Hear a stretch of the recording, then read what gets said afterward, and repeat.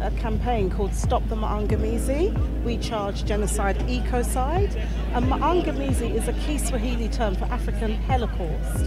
One of the issues I think with climate change is people see it as just a planetary issue or an environmental issue, but as you're pointing out, it's a human issue, right? It's a human issue. I mean, for us, there's a direct correlation between what happens to the land, what happens to the planet, the environment, and what happens to the people that live on the earth. Right. We must change the world, and we must prevent the criminal class, the criminal capitalist class, you know, that's even in African and Caribbean governments. It's not just about European governments, it's also how we are maintaining that in terms of our ruling elites. And we have to look at where the alternatives are coming from the below, from the grassroots who are rising up. So yes, rise up in rebellion. Rise up in rebellion, beautifully said. Okay, thank you so much. Thank you. Thank you, Esther.